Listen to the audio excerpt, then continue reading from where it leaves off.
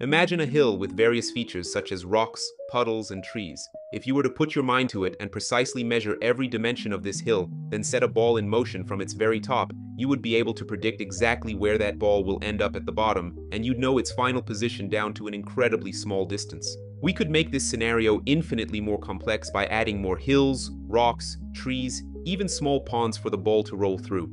No matter how intricate we make this landscape, we would still be able to determine exactly where the ball will land, because there are laws of physics that govern how objects behave in our universe. Given this understanding, you would never argue that when a ball encounters an obstacle, it might choose to go left instead of right, and that in a physical system like this, every action has a predictable reaction.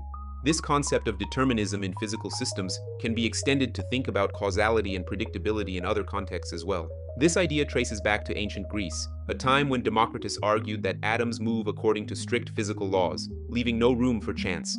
During the Enlightenment, Laplace imagined a supreme intelligence knowing the position and motion of every particle could predict the entire future. Newton's laws seem to support this view, seeing the universe as a giant clockwork mechanism, ticking away with mechanical precision. The debate over free will often hinges on the idea that our choices are either determined by a causal order or are so random as to be indistinguishable from chance. Some argue that the universe appears deterministic because evolution has occurred, and that the processes that seem non-random are a result of evolution making them more and more secure through error correction, while the universe is in fact random overall. But then quantum mechanics threw a wrench in the works, postulating that at the subatomic level, events seem genuinely random, while quantum indeterminacy might average out at the macro level, preserving determinism where it matters. While acknowledging quantum randomness as a potential challenge to strict determinism, there are also those who maintain that this does not equate to free will and conclude that even if randomness exists, it does not imply individuals can control or influence it.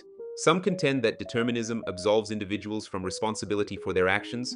Others assert that accountability is essential regardless of the extent to which choices are predetermined. That's a sobering reminder that we might be less free than we'd like to think. But hey, we were determined to come to that conclusion anyway, right? Thank you for watching, and I will see you in the next one.